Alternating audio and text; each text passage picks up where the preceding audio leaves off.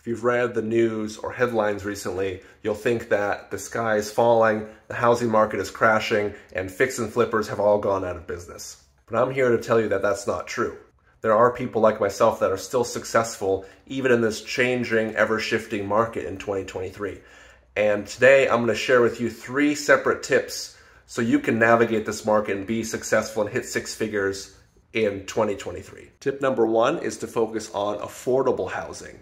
So a lot of the biggest price cuts or the biggest hits in terms of price are on the higher end houses. So I recommend go to your local market, understand what the median price of a home is, and buy below that, where your ARV is going to be maxed at that number.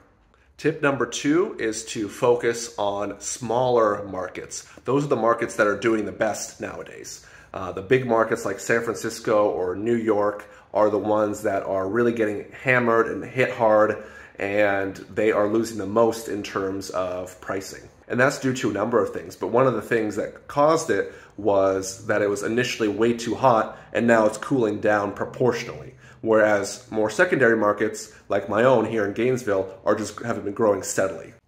Tip number 3 is to not buy with appreciation in mind. Appreciation is the steady increase in home prices over time.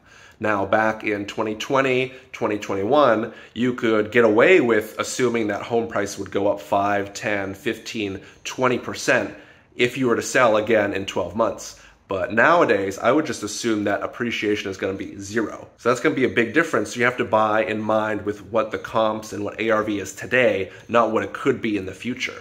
So by being more conservative when it comes to your numbers, just on this appreciation fact, you're going to be a lot more conservative and you're going to be more likely to turn a profit in the future. So those are the 3 tips for navigating this uncertain market in 2023, coming out ahead and hitting 6 figures all at the same time. Number 1 was to focus on affordable housing. Number 2 was to focus on smaller markets. Number 3 was to not buy with appreciation in mind. So if you like those tips, go ahead and like and subscribe. Also, I have a free Facebook group called 6 Figure House Flippers. I'll link to that in the description as well, so you can learn more. I have plenty more tips. I try to post daily and share more of the projects I'm working on. So if you want to learn more, go there.